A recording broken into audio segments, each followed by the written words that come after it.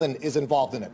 14 of the top 30 banks have active projects going on. JP Morgan, Goldman Sachs, CME, NYSE, New York Stock Exchange are all involved in projects as we speak, building on top of this technology. So let's just say, let's try to put a value on Bitcoin. And let's say all those things don't happen, right? Even though there's so much people working on it, they're building on top of the platform, giving it useful. Let's say it is digital gold. And for some reason, it just happens to get 1% of the market share that gold gets. Bitcoin would be $4,500 trading at $1,200 right now. If it got 5% of the market share, it would be at $22,000. That, to me, is a winning investment. Peter Schiff, you're up. Well, it's not digital gold. I agree. It's digital fool's gold. Today's Bitcoins could be tomorrow's Beanie Babies. The whole principle behind Bitcoin was to replicate the properties that made gold uniquely suited to be money and act as an alternative to fiat currencies. But it's not really viable as money. I mean, it is a potential medium of exchange, but it's not a store of value. Meanwhile, nobody really uses it as a medium of exchange. It's just a speculative asset. People own it because they think it's going to be more valuable in the future, but it has no intrinsic value in and of itself. 150,000 merchants worldwide accept Bitcoin, including Expedia. 300,000 transactions a day. No merchants accept Bitcoin. They work with a company called BitPay. They accept dollars. What happens is there are no merchants that price their merchandise in Bitcoin. It's impossible. So it's a gimmick to try to pretend. It in Bitcoin. It's their choice if they want to convert it back to fiat dollars. It's being used in trade finance between Brazil and China. I didn't interrupt you. People are actually using it. You're missing the whole story here. You're missing it.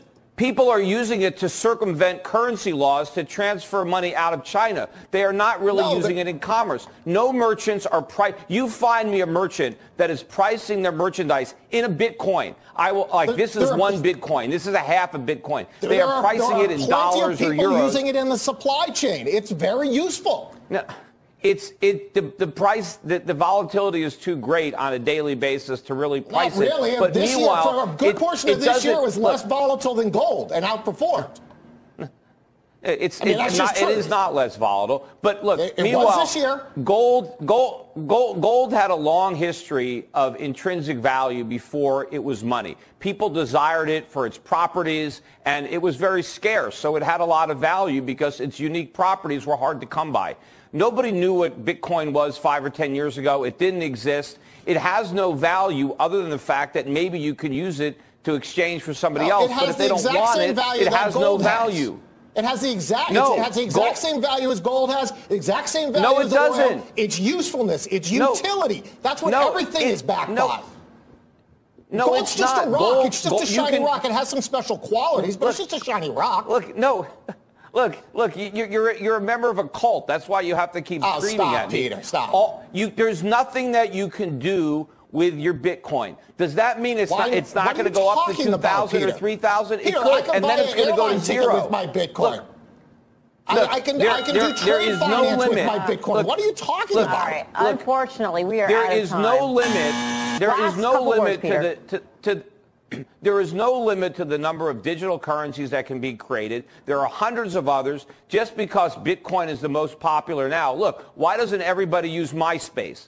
Because somebody came up with Facebook. I mean, you have no idea. And meanwhile, there's a company out there called Gold Money, which actually uses gold as money. You could say the same thing about the internet, and you would have missed out. We got to end this here. We're going to find the moment of truth out right now. You all heard the arguments. So let's go around the horn here and see who the traders think won this debate. Bitcoin or gold? Tim, what do you say? I'm going to say gold just because, first of all, I think we've got apples and oranges, not because I don't agree with what BK is saying about what's going on with cryptocurrency. So I do think it's an interesting time to own gold. Don't bet the farm on gold. Don't get overly emotional about gold, and don't have too much gold in your portfolio. Karen? Yep. I'm going to go with BK and Bitcoin because I believe you get two things. You get this sort of the gold kind of argument, and then as well you get the whole the fintech element of it. And I don't buy Peter's argument that it's not usable. It's very few gold transactions actually happen in physical gold transactions, yet it is freely traded. But you can do that. You can do it now with gold money. That's happening. You can do it with Bitcoin as well. Anyway. There's no coming back. Hey, I want to recount the vote. So I'm going with BK and Bitcoin. BK. Somebody is hacking the voting. So I wrote, if BK is right about Bitcoin, then I have to be